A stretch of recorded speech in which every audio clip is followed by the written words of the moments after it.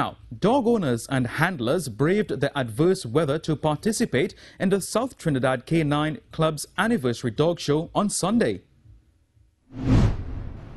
Pleasantville Indoor Sporting Arena was the venue for the 35th anniversary showcase. A variety of breeds competed for the top spot in specific categories including Best Bully on Show, Best Purebred Unregistered Dog and Best German Shepherd among others. There were several entrants in the bully category mainly due to them not being allowed in other shows. The Best Bully on Show went to BBB Fluffy, owned by Tara Samlal, who also cupped the Reserve Bully on Show with her second dog BBB Buck. Among the entrants, Sean Lizama with his dog Mufasa. While this handsome boy was vying for pole position, Lizama, who is a dog owner for 19 years, stressed on the importance of having obedience training done with all dogs, with more emphasis on the American Bullies and Pit Bulls as they are naturally protective breeds. I would tell anyone who is deciding to get one of these dogs to focus on obedience. Obedience is extremely important when seeing about these dogs. Never focus on teaching these dogs aggression.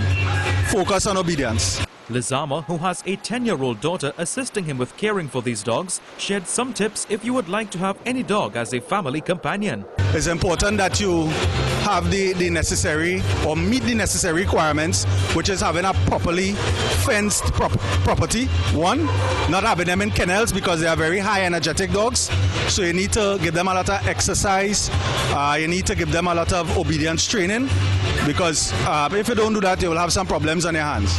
The show continued with the German Shepherds and Malinois entering the ring. Judge Damien Resende adjudicated based on temperament, conformation, overall appearance and dental composition. The prize for the highest in the obedience trial went to Adrian Premchan with his German Shepherd Amo vom Angos. The best in the show was awarded to this female shepherd Desiree vom Oz, owned by Vishish Dubey, while the best unregistered purebred dog went to the Japanese Akita Cinnamon. Earlier in the day, a full demonstration of the optimum obedience routine was done for patrons and owners to get an idea of the potential their companions possess. Also on show was personal protection, with commands to attack and stand down, just like the movies.